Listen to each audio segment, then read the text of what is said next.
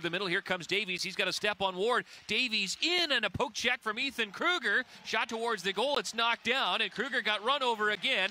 And a penalty coming up to Rylan Thiessen. And now a breakaway chance for Ridly Greig's going to cut to the goal stop. Rebound, they score! Absolute chaos from one end of the ice to the other, and the Wheat Kings somehow score a goal. Well, I don't know how these officials are going to sort this out. Because at the one end of the ice in front of Ethan Kruger, Kruger gets knocked down again.